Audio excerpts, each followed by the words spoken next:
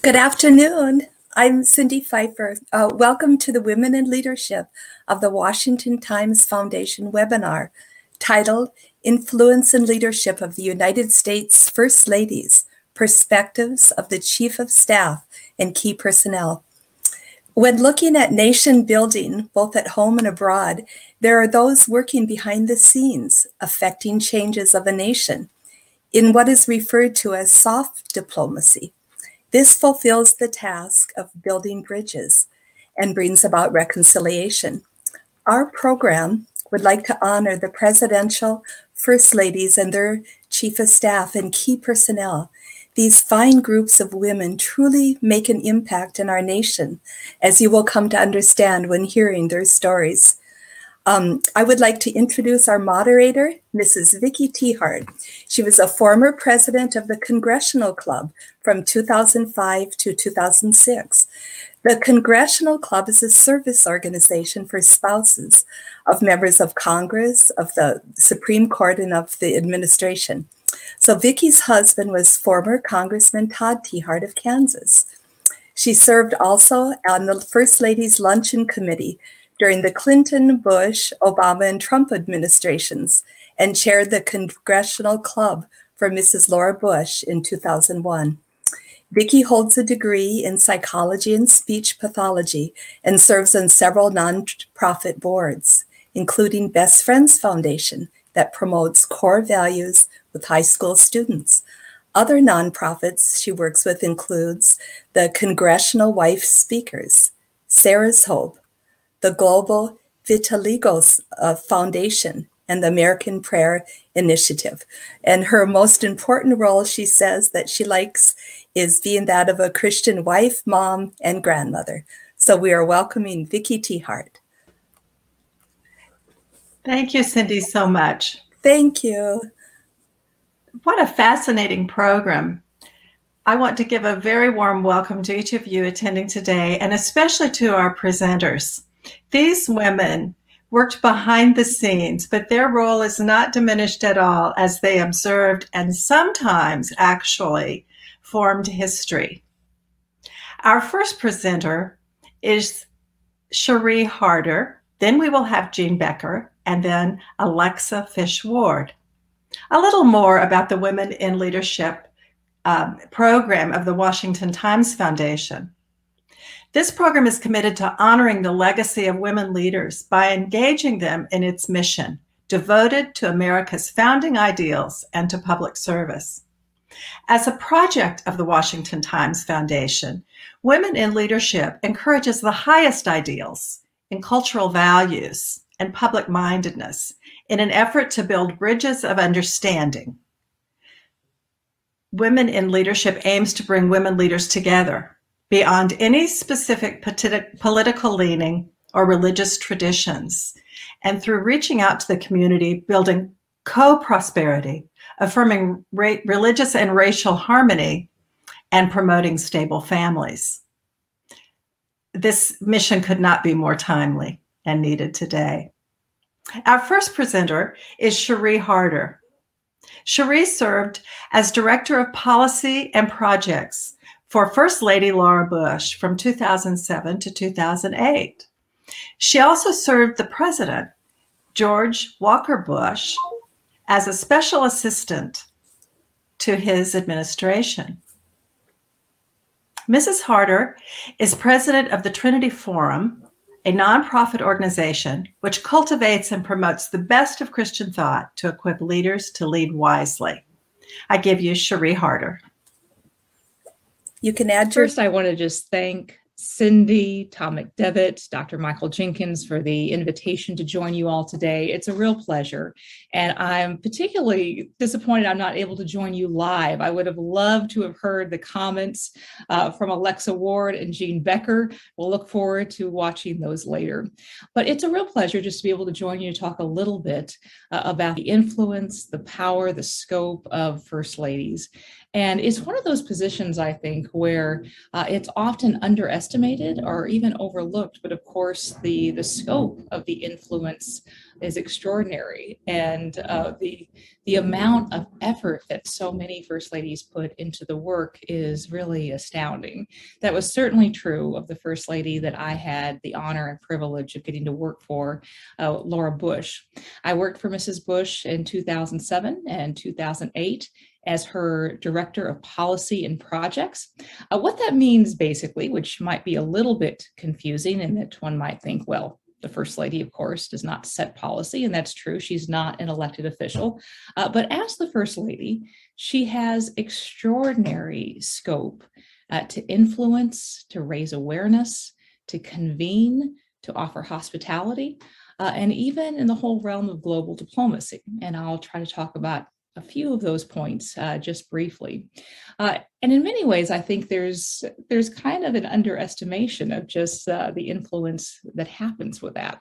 In terms of public awareness, one of the projects that I had the privilege of working with Mrs. Bush on was in 2007. It was at the time that the President's Emergency Plan for AIDS Relief in Africa, or PEPFAR, as well as the Presidential Malaria Initiative, PMI, both were coming up for reauthorization in Congress.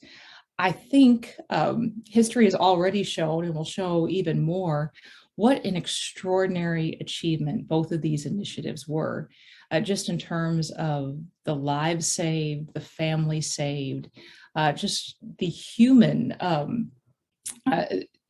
just the influence in terms of human well-being across an entire continent in the world. It really is extraordinary. But as they were coming up for reauthorization, there's always, of course, people who may not disagree, who may not agree, who may not be aware of just how important it is. It's not the same priority for them. And so one of the things a First Lady can do is through her own initiatives and activities, increase public awareness of a wonderful program that was saving hundreds of thousands, perhaps even millions of lives. So one of the things Mrs. Bush did was actually take a trip to Africa, just to give you a sense of how much work and activity is packed into such a short time.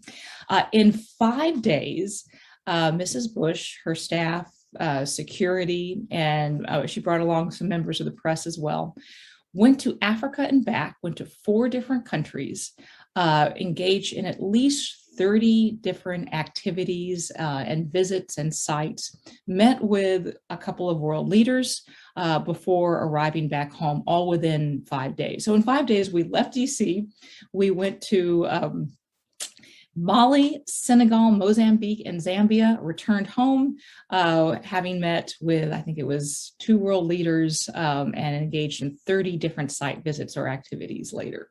That's the kind of schedule that a First Lady often keeps up.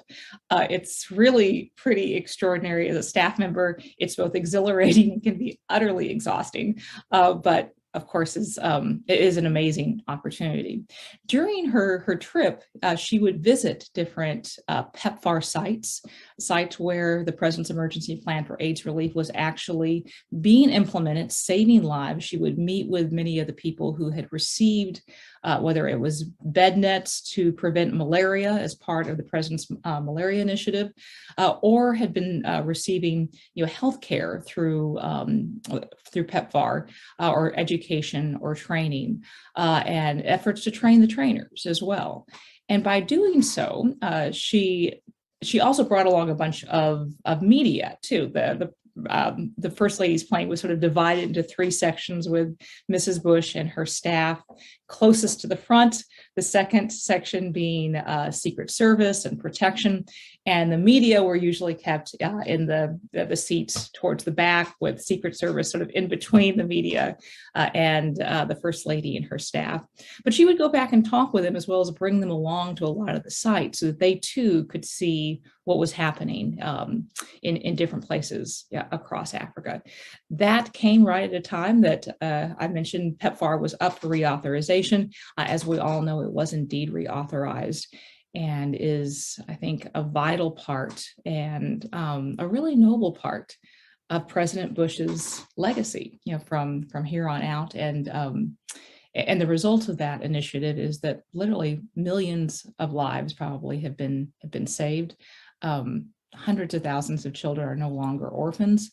Malaria in particular would affect kids between essentially babies and 6-year-olds were the age group most affected. So there are many people alive today because of that presidential initiative and because it was reauthorized.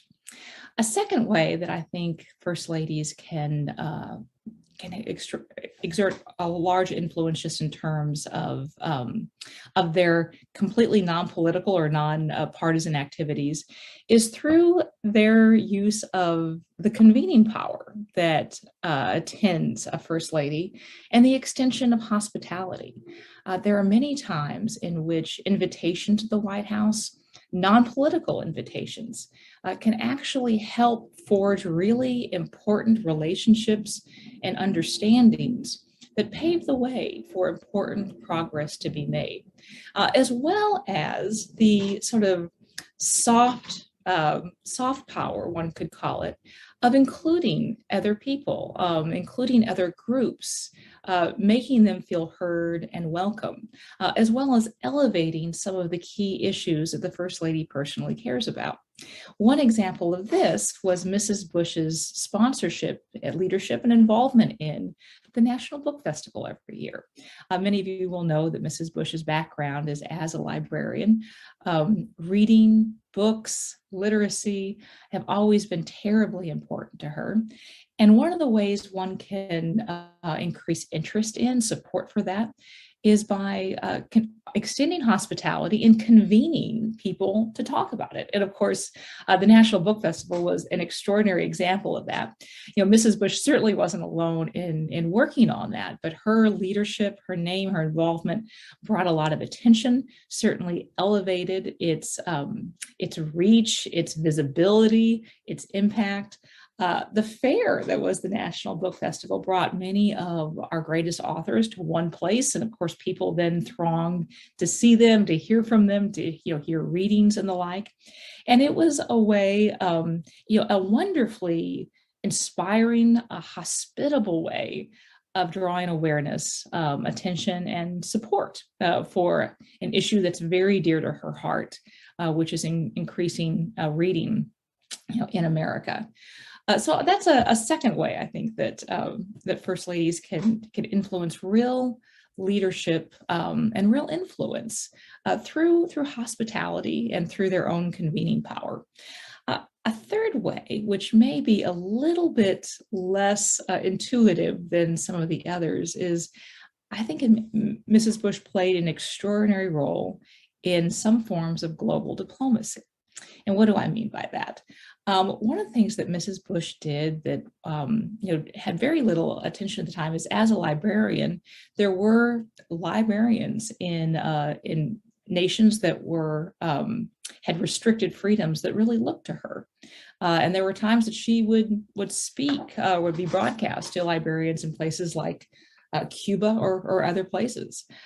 In addition, one of the big projects that she worked on while I was working for her was a luncheon for other First Ladies at the UN General Assembly. It's hard to kind of overstate just what a big project that was. And as an aside, just as a sense of the workload that a First Lady deals with, during 2007, the year that I was there at the White House, Mrs. Bush had over 176 different appearances or projects. Now, some of those could be as relatively small as, say, a photos and a meeting with the 4-H winners, but it could range from that to planning and hosting a luncheon for over 100 First Ladies at the UN General Assembly, and did all that within a year. And of course, even a small event with a First Lady is quite a production. There's a lot that goes into it. There's briefing papers to be written. There's lots of details to be nailed down. There's lots of people who need to be invited, vetted before they're admitted to the White House. But an assembly, a luncheon for a bunch of First Ladies of the UN General Assembly is a huge undertaking. And there's a lot of considerations that go into it. There's a lot of both coordination with the State Department, with the National Security Council, and the like. But it was a way of convening all of the First Ladies, well, not all, but so many of them across the country, across the world. First Ladies from rogue nations were not invited, but First Ladies from nations that were not rogue or hostile regimes were, and getting to meet them, helping to forge relationships across countries. Many of those relationships, of course, lasted long beyond that luncheon. And it was a way of, extending hospitality to build positive relationships, which help set a foundation of communication and trust in terms of global diplomacy. And the First Lady has the scope to do that in a way that really no other position does. I think it's fair to say that Mrs. Bush performed all of those functions with extraordinary grace, finesse, humility, as well as just complete classiness. She was someone who took the role quite seriously, had a lot of ideas and initiatives, always seemed unruffled, and yet as a staff person working for her was constantly impressed just by the extraordinary stamina, as well as grace under pressure, under deadline, and often in cases when anyone would have been exhausted. It was something I think she modeled well, and the influence that she had and that she exercised, I think, left the world a better place. So thank you again for the invitation to talk with you just a little bit about some of the observations I had during the time that I had the privilege of serving Laura Bush as her Director of Policy and Projects in the White House. And I am sorry to miss what I'm sure is a fascinating gathering, but look forward to watching it later. Thanks again. Thank you, Cherie Harder. That is just so interesting. Todd and I were in Washington, D.C. during the Bush administration, and I had many opportunities to work with Mrs. Bush and to observe her. I agree that she was a delightful First Lady and a very serious First Lady. Do you remember the red dress she wore for the inaugural ball, his first inauguration? It was just absolutely spectacular. What a dress. Also, her work for our national parks. She had a group of friends from her high school days, and they would go to different national parks every summer.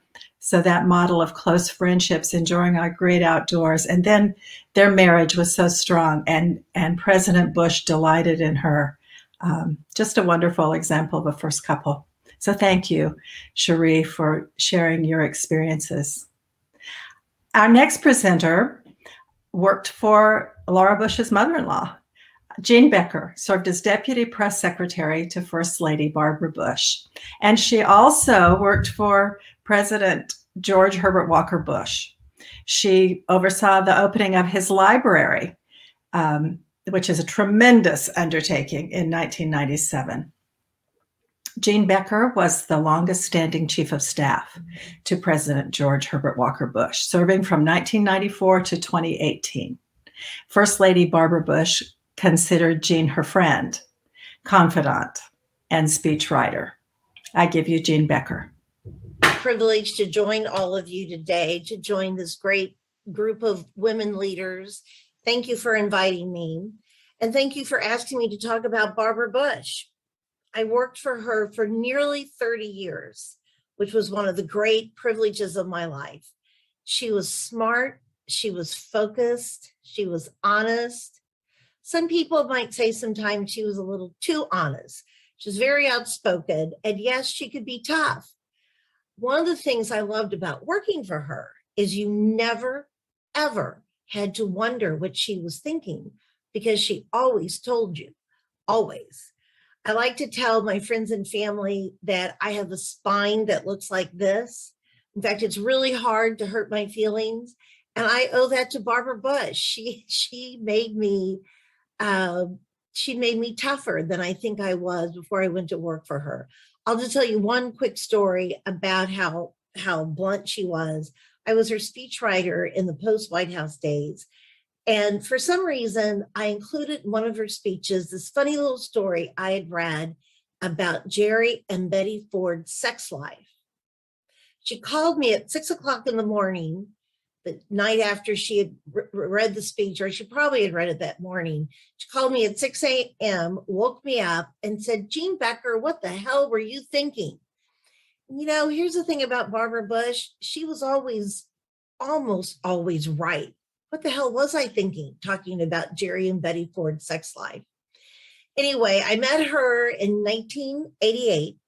Really late 87, I was a reporter for USA Today, and I covered the 1988 election for USA Today. I was the feature writer for the political team, which means I covered all the candidates, all their spouses. I think there were 15 candidates that year. I interviewed them all in their homes for an at-home series. It's how I first met Barbara Bush. But when the fall came for the general election, and it was George Bush and Michael Dukakis, Barbara Bush and Katie Dukakis agreed to write a column for USA Today. It ran every Monday, and I was their editor. And that's how I really got to know her well. And after the election, I was very surprised to be offered a job as one of her deputy press secretaries. I think we have a picture from the White House years that shows a much younger and thinner me. That's at some event. I think that picture is actually from a 1992 event. But oh my gosh, it was so much fun being one of her deputy press secretaries. And I'm just going to tell you one story from her First Lady years that illustrates everything you need to know about this incredible woman. Her very first full day as First Lady of the United States, she had her staff up to the residence for coffee, and she announced to us that she wanted to do something every single day to make a difference. Every single day. She says, "I don't need a day off." She either wanted to do an event or maybe host a coffee or reception at the White House to help highlight a cause or a group, or do media interviews. And of course, she counted in that making a difference, being there for her husband, being the First Lady to the President of the United States. So every single day, this amazing woman did at least one thing that she felt made a difference in the world. It didn't take long for us to realize just how strong her voice was going to be. Within the first couple of months of her being First Lady, she did one of the most controversial things she would do in the next 4 years. She announced that she wanted to visit a place in Washington, D.C. called Grandma's House. This was a residence for children who had tested HIV positive. You have to understand that 30 years ago, there's the picture. This is the picture that was seen around the world. You have to understand that 30 years ago, AIDS and being HIV positive was controversial. People were scared to death. There were all sorts of misunderstandings and rumors about the disease and what it meant and how you could catch it. So the fact that she went to Grandma's house and hugged not only held a child and hugged a child that was HIV positive, but she also met with an adult group of men and women, mainly men, who were HIV positive, several of whom told her that their families no longer spoke to them. And one of the men said to her, "Will you give me a hug? My mom will no longer hug me." And again, that was seen around the world. I want to just read to you a short paragraph of what that visit meant, just to put it in perspective of how different things were then. This was written when she died in 2018. The two wonderful women who ran Grandma's House, Debbie Tate and Joan McCarley, wrote an op-ed piece for the Washington Post in 2018 about this visit in 1989. And this is what they wrote. Looking back at that time, despite being the First Lady and a woman of significant wealth, she was a risk taker and a change agent, unafraid to utilize her considerable influence to change attitudes. At the height of the HIV/AIDS crisis, she single-handedly educated the world, saying that it is okay to support places like Grandma's house. Again, I wanted to share that just because it is the perfect story to illustrate how Barbara Bush used her bully pulpit to make us a better country and a better world. Bully pulpit was a word used by Lady Bird Johnson when she was First Lady. And Mrs. Bush embraced the concept that when you're First Lady and when you're a former First Lady, you have a bully pulpit and you need to use it. That's why it was such an honor to work for her. I want to read just quickly, in 1991, still First Lady, she gave a series of commencement speeches. And I wish I knew what was going on in the world. I actually did some research and couldn't figure it out. But Mrs. Bush was obviously very disturbed by what she saw as an intolerant society. And that was her theme of all her commencement speeches that year. I just want to read a couple excerpts from a couple different speeches. It says, I would like for you to think about your relationships in a broader sense, the way you feel and interact with people beyond your loved ones. I'm talking about the need for greater tolerance in our society. To be different, that is what life in America is about, after all. It can be difficult to be different in our society. It is too easy to be intolerant. Tolerance is much more than just respecting people of a different race. It is a constant stream of little acts in our daily lives, big and small choices we make every single day about how we think about, how we talk about, and how we deal with other human beings. We should be alarmed at the rise of intolerance in our land and by the growing tendency to use intimidation rather than mediation to settle disputes. Political extremists roam the land. Keep in mind, this is 1991, setting citizens against one another based on class and race. Such bullying is outrageous and not worthy of a great nation grounded in the values of tolerance and respect. Let's fight back against the boring politics of division and derision. We must build a society in which people can join in common causes without having to surrender their identities. We have a proud legacy of freedom and independent thought. We can be better. You can do better. You can help us be better. Again, I wanted to read that just to show how she wasn't afraid to use her voice and how much we miss her voice today. I mean, she could be talking about us today.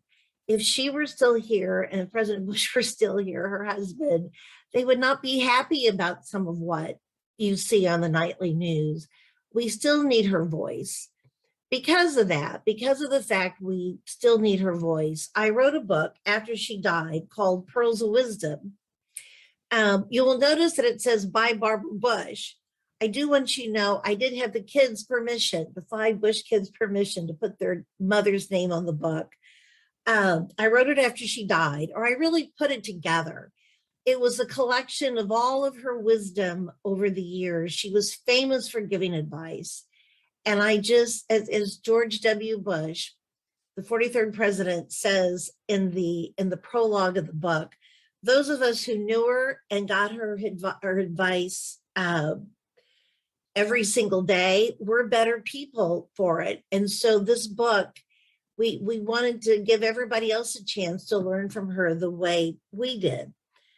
So I followed them to Houston in 1993 to help her with her memoirs.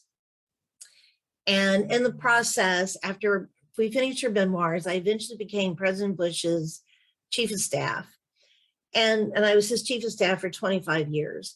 One of the things I want really want to end with, I wish I had 2 hours, but I only have 10 to 15 minutes. I really want to talk about their incredible love story. Before I do that, could you put up the photo of the book, The Man I Knew? I think I'm skipping around a little bit. This is the book I just wrote, about President Bush. It came out June 1st. And we're not going to get off track and talk about him. I'm going to show you one photo from the book. If you could show the George Clooney photo. I'm shamelessly showing you this photo because I know you're all going to go out and buy the book because you're going to want to know the story behind this photo. I mean, are those not the two cutest Georges you've ever seen? But we're not going to talk about George Clooney today. Unfortunately, take one last look, lady. We're going to take that photo away right now. Instead, what I really want to talk about, I was going to talk about Mrs. Bush and literacy, but I feel like that all of you know how devoted she was to literacy. To the day she died, she never quit caring about making this country a more literate society. I have a cute photo of the two of them both reading to a group of kids. There they are. This is at College Station, Texas. This is in the post-presidency. Mrs. Bush's big cause was to teach all of us to read, write, and comprehend. She truly felt that if we were a more literate society, more of our problems could be solved. But I feel that her devotion to literacy is so well known. Instead, I'm going to end by talking about their incredible love story. I'm going to show you a picture from their 70th wedding anniversary. George and Barbara Bush were madly in love until the day they died. And until the day she died, I guess I should say. She died in April of 2018. She died with him holding her hand. And he died in November. He managed to carry on about 6 months without her. We knew that he would go soon after her. They were always meant to be together. I'm just going to tell you one sweet story that I told in The Man I Knew. It was near the end for her. He was in the hospital here in Houston at Methodist Hospital. She was actually at home, but we got word that she was on her way to the hospital by ambulance and she had taken a turn for the worse. I was at the hospital with him and I told him that Mrs. Bush was on her way. And he said to me, well, as soon as she gets here and she's settled in, I want to go to her room and be with her. So ladies, he just looked awful. He'd been in the hospital for about 5 days. His hair was sticking straight up. He was wearing an oxygen mask. He was on oxygen. He had on a hospital gown. He looked like any of us would look if we'd been in the hospital for 5 days. So I'm trying to fix his hair. I'm trying to make him look more presentable. I totally failed. There was really nothing I could do with him. She gets to her room. They get her settled in. They get President Bush into his wheelchair and take him into her room. And she was somewhere else. She was not in a coma, but her eyes were closed and she was somewhere else. And he just held her hand and talked to her about the weather and just sort of visited with her. She all of a sudden opened her eyes and she looked at him and she said, "My God, George, but you are devastatingly good looking." And then her eyes closed and she just went back to wherever she had been. And the nurses and we were sort of in the doorway. We didn't know whether to cry or to laugh. And because he looked awful, he was not good looking at that moment, but it was such a sweet moment. And he caught my eye and he just sort of shook his head and he looked at me and went as if to say, "Well, Jean, it is what it is." I remember when, again, toward the end, they both were complaining to me a lot about how the other one snored too much and they weren't getting any sleep. I put the story in the book, so I'm not telling any big secrets.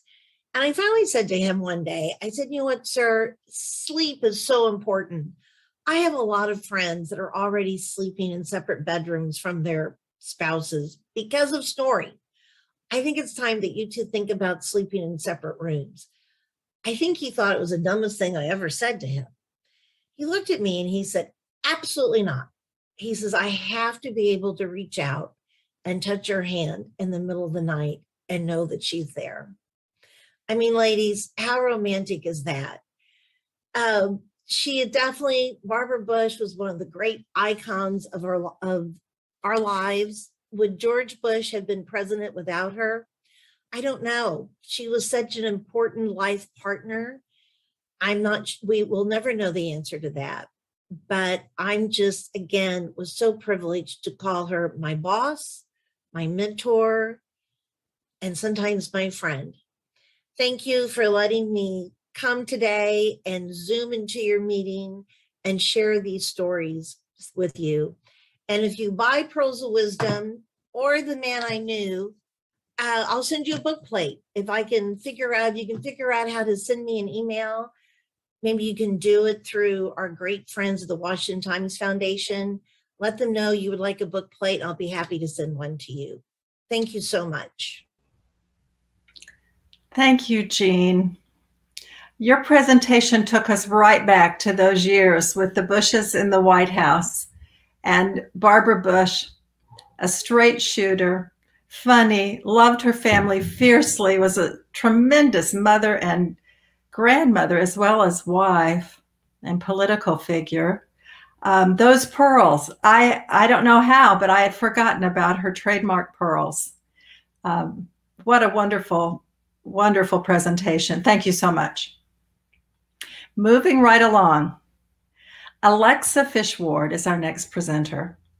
She is the former executive director of the Eleanor Roosevelt Center at Val-Kill, currently the senior advisor for the Women's Federation for World Peace International. Alexa Fishward is a relative of Eleanor Roosevelt through the colonial Livingston clan. She served as executive director of the Eleanor Roosevelt Center at Val-Kill in Hyde Park, New York between 1989 and 1992. She oversaw the center's many programs related to promoting Eleanor Roosevelt's legacy. For the past 25 years, Mrs. Ward has served in executive leadership roles with the Women's Federation for World Peace, which is an NGO consulting status with the Economic and Social Council of the United Nations. Alexa is a graduate of Georgetown University. She is the daughter of the late U.S. Congressman Hamilton Fish. Her family's political ties run deep and trace back to U.S. Secretary of State Hamilton Fish, who also served as governor and U.S. Senator from New York. Alexa lives in Hyde Park, close to her roots, with her husband, Dr. Thomas Ward. They have 4 adult children, 1 daughter and 3 sons, and 1 granddaughter. Alexa Fishward. Thank you, Vicki. It's so nice to be here with you and with Cherie and Jean. And what extraordinary information they shared with us. It was so real, so personal and so real. So I'm pleased to have this opportunity to share some about Mrs. Roosevelt. So unlike the other 2 speakers, I did not have the opportunity, the honor to work directly with Mrs. Roosevelt, who was our longest serving First Lady. Mrs. Roosevelt entrusted Val-Kill with the record of her thoughts, her achievements, and her intentions. These guided me in my role as executive director to preserve, inherit, and build on the example and legacy of Eleanor Roosevelt. The Roosevelt Estate, which I hope that you all will take the time to visit if you haven't already, houses the Presidential Library and Museum, the first presidential library ever created, the Franklin and Eleanor Roosevelt Institute, and is in collaboration with the Eleanor Roosevelt Center at Val-Kill. During my time as Val-Kill's director, I had the privilege to have access to the historical record and to work with some of those who knew Mrs. Roosevelt, including some Roosevelt grandchildren, Curtis Roosevelt and Eleanor Roosevelt Seagraves. These were the siblings who were raised in the White House and were affectionately known to all Americans as Sisty and Buzzy. So much of Mrs. Roosevelt's story is familiar to you, but please allow me to share some points. So 1905, Eleanor Roosevelt, as her name was, her maiden name, the niece of President Theodore Roosevelt, married her distant cousin, Franklin Roosevelt, and moved to the Roosevelt family estate in Hyde Park, New York. This estate stretched at that time from the Hudson River inland approximately 2 miles. So Mrs. Roosevelt loved to spend time with family and friends in the easternmost part of the property. In 1924, with FDR's encouragement and support, a cottage was built along the Val-Kill stream, which Mrs. Roosevelt named Val-Kill. In 1926, along with 3 of her friends, Mrs. Roosevelt established the Val-Kill Industries, which was a skills training program and handcraft workshop that it provided employment for local families. Val-Kill became Mrs. Roosevelt's primary residence from 1945 until her death in 1962. 13 years after she died in 1975, a group of Hyde Park residents and friends of Eleanor formed the Val-Kill Cottage Commission to promote the preservation of the site in order to honor Mrs. Roosevelt. In 1977, the Eleanor Roosevelt National Historic Site was established by the U.S. Congress to commemorate her life and accomplishments. This is the first and only National Historic Site dedicated to a First Lady. Also in 1977, the Val-Kill Cottage Committee formed the Eleanor Roosevelt Center at Val-Kill in partnership with and support of the National Park Service. From the 1920s, Val-Kill served as a retreat where family, friends, and associates gathered to picnic and walk in the woods. It also served as a center for advocacy and activism. Mrs. Roosevelt described Val-Kill as the place where, quote unquote, where I used to find myself and grow. On her own, as well as with her husband, world leaders were welcome to Val-Kill. Prime Minister Winston Churchill swam in the pool that was built at Val-Kill for FDR, and King George VI and Queen Elizabeth of Great Britain visited there for a traditional picnic that included hot dogs and coleslaw. It was there that leaders gathered and met, where students were inspired to dream of a brighter future for our country and the world.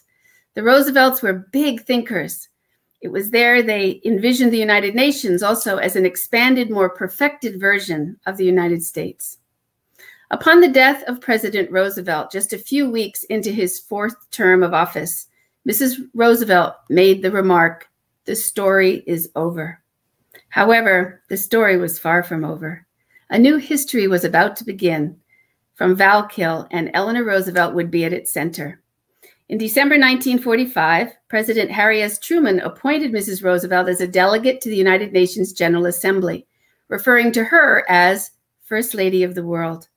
In April 1946, she became the first chairperson of the preliminary United Nations Commission on Human Rights. She remained chairperson when the commission was established on a permanent basis in January 1947. She played the leading role in drafting the landmark Universal Declaration of Human Rights, known as UDHR, which recognizes the inherent dignity and equal and inalienable rights of all members of the human family. It was at her small desk in the living room at Val-Kill Cottage, next to Stone Cottage, that Mrs. Roosevelt did much of her reflecting and writing, challenging Americans to rethink their understanding of freedom, equality, and justice. She was a disciplined and prolific writer, and for a period of 27 years, she wrote My Day, a national syndicated newspaper column from December 31st, 1935 until September 26, 1962, for 6 days a week, and until 1961, and for 3 days a week for that final year. For 3 years of my life, I had the privilege of working at Val-Kill in Stone Cottage. I was led to reflect on the monumental tasks undertaken by Mrs. Roosevelt that touched the conscience of our nation. So at this time, I'd like to share a few slides with you just to give you a sense of this fabulous place we're talking about. So this is the Eleanor Roosevelt National Historic Site. And this is Stone Cottage. So this is the first cottage that was built at this part of the Roosevelt property, where Mrs. Roosevelt used to come out for retreats. And you can see in the second photo that it's right on a pond, which is called Val-Kill. So the word kill in Dutch means creek. So there are many, many, many areas in the Hudson Valley of New York that have the word kill. And Val-Kill was one of them. Next, please. Okay, so the slide you're looking at now is the one of President and Mrs. Roosevelt at Val-Kill. So though Val-Kill Stone Cottage and Val-Kill Cottage were known as Mrs. Roosevelt's retreat, they spent much time there together, and President Roosevelt swam there. There was a pool built so that he could swim, and he did a great deal of his swimming there. Next slide. So this one I love, this slide of Prime Minister Winston Churchill, who visited Val-Kill, and you can see he really enjoyed it, had a good time. You can see that Mrs. Roosevelt really enjoyed the opportunity to be able to chat with him there. Okay, so really happy to share those few pictures with you to give you a sense of this very special place. So I'd like to move on and talk a bit about Mrs. Roosevelt and her influence and leadership as it was really expressed through Val-Kill. So I was hired by the ERV, we call it the ERVK, Eleanor Roosevelt Center Val-Kill. I was hired by the ERVK Board of Directors in 1989, which included the three women who led the effort to save Val-Kill: Joyce Gee, Joan Spence, Margaret Zamorowski. At that time, the board was chaired by Vassar College's Professor Glenn Johnson, and members of the original committee that saved Val-Kill, as well as the early board of directors, were both Democrat and Republican. So at the time I was working there, 1989, which was not long after it opened, the mission statement for ERVK was establishes forums for communication between individuals of differing viewpoints and provides seminars, research papers, and discussion groups. ERVK acts as a catalyst to create change for the betterment of humanity, all within the context of Eleanor Roosevelt's philosophy and example. So some of you may know historians Blanche Wiesen-Cook and Alida Black, and I'd like to just read a quote from them on Val-Kill, which I really appreciate. Val-Kill is a window into Eleanor Roosevelt's infinite courage and compassion, sturdy, comfortable, accessible, and enduring. Val-Kill Cottage is the personal symbol of Eleanor Roosevelt's life. Part home, part refuge, part retreat, part political laboratory. Val-Kill was a space held closest to her heart. So in 1987, ERVK founded the Eleanor Roosevelt Val-Kill Medal Program and Ceremony. And the Val-Kill Medal Program honors individuals who have embraced Eleanor Roosevelt's call to build a better world through humanitarian efforts in education, advocacy, social justice, as well as civil and human rights. Medalists are role models for the larger community, setting the standard for community values.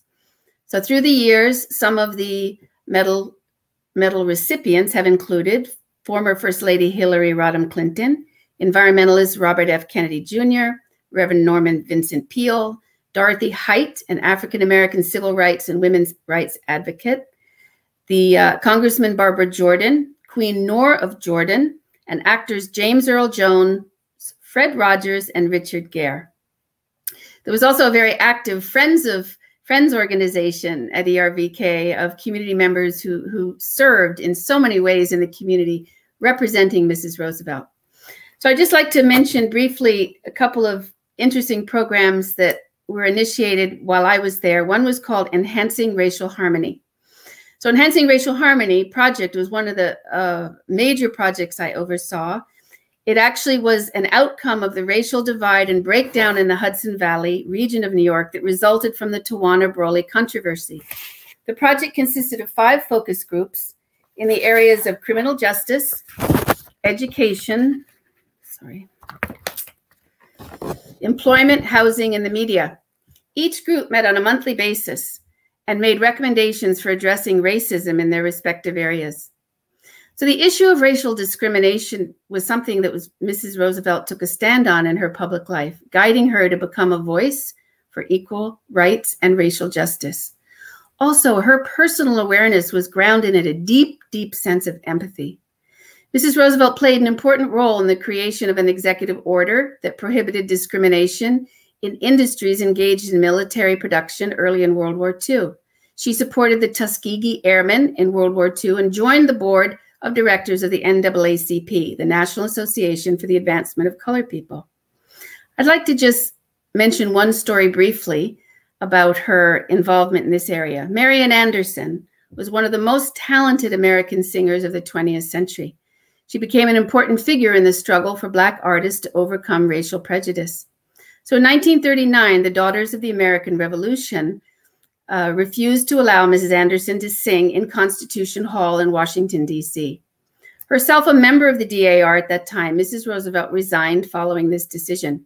With the aid of President and Mrs. Roosevelt, Marian Anderson had the opportunity to perform to a crowd of 75,000 on Easter Sunday in 1939 on the steps of the Lincoln Memorial. And this is, to this day, still a very memorable moment. So my reflection is that this project engaged a wide range of leaders representing different political and religious views. It also included a number of individuals who had experienced racism in their lives. A very serious commitment was made to address the issues together. So during this time, we also had a program called Youth Against Racism. Mrs. Roosevelt was very, very concerned about young people. So during her husband's presidential administration, she was instrumental in the establishment of the National Youth Administration because she was, quote unquote, deeply troubled by the plight of young people during the Depression. The National Youth Administration was established due to the president's trust in her and because of her own personal advocacy. Finally, during the years I was there, we started educational seminars on the life and thought of Eleanor Roosevelt. And these seminars provided an opportunity to speak about Mrs. Roosevelt's influence and leadership, especially as it related to Val-Kill. The seminars were held in collaboration with Elder Hostel and were held primarily at Val-Kill with visits to local sites. Speakers included historians, scholars, family members, area residents who had personal experiences of Mrs. Roosevelt.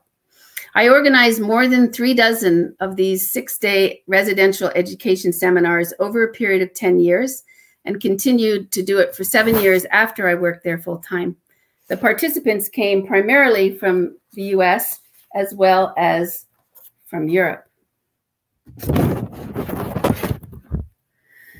So I'd like to offer one personal anecdote. On the day that I began to work at ERVK, there was a Roosevelt family picnic right on the front lawn and outside of Stone Cottage, which was where our office was. So I went out and greeted the guests, and I had the opportunity to meet Curtis Roosevelt and Eleanor Roosevelt Seagraves. As I mentioned to you, those are the two grandchildren who grew up in the White House. So my grandfather, Hamilton Fish, had served in Congress at the time FDR was president, and he represented the Hudson Valley of New York, where the Roosevelts lived. They strongly disagreed on matters of policy, and this was quite well known at that time. So when Curtis greeted me that day, when he came up and said hello, he expressed how pleased he was that I was working for ERVK and made the comment that history had made a full circle. So that was the start of our relationship, and I had an opportunity to get to know members of the family and do different activities with them. So in closing, I would just like to draw attention to a very unique exhibit at the FDR Presidential Library Museum. And this exhibit is the content of Mrs. Roosevelt's wallet at the time of her death, on the day she died. So her wallet contained many things that are in your wallet and my wallet: cards, membership cards, licenses, things like this. But Mrs. Roosevelt's wallet included a number of prayers and poems handwritten by her on pieces of paper. And if you have a chance to see this exhibit, which I've looked at and visited many times, you will see that these pieces of paper had been in that wallet a long time. They were well worn. So I'd like to read you two of these in closing. The first is a prayer, which is called the War Prayer, and in parentheses it said World War II.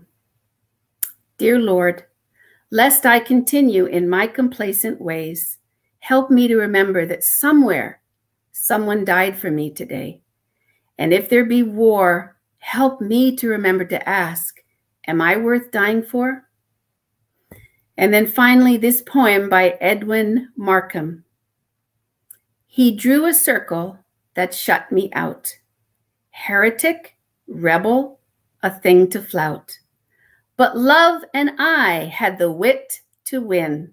We drew a circle and took him in. Thank you very much. Thank you so much, Alexa.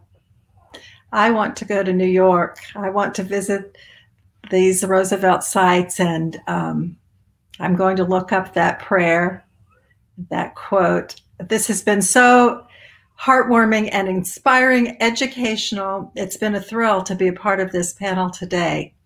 Thank you to our speakers, Cherie Harder, Jean Becker, and Alexa Fish-Ward. Thank you especially to Cindy Pfeiffer for all of her work putting this program together. And to the Washington Times Foundation, Women in Leadership, I believe today you have encouraged high ideals and brought women leaders together, inspired us, and we remain devoted to the mission, devoted to America's founding ideals, and to the nobility of public service. Thank you all. How beautiful to hear those words, Vicki. Thank you so much.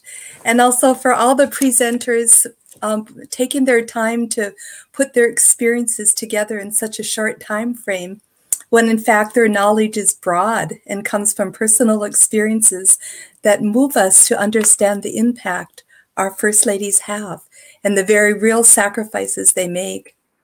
Often, as Cherie Harder showed, that their convening power or the hospitality or soft power of a First Lady is often overlooked.